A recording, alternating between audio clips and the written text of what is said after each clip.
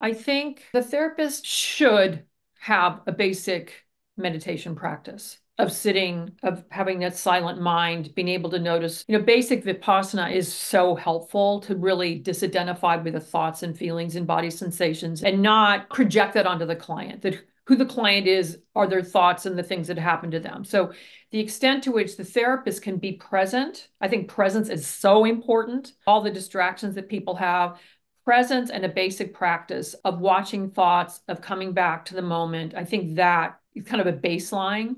And then the ability to be curious and not interpret and allow what's unfolding to unfold without needing to define it or drain it or to take the power.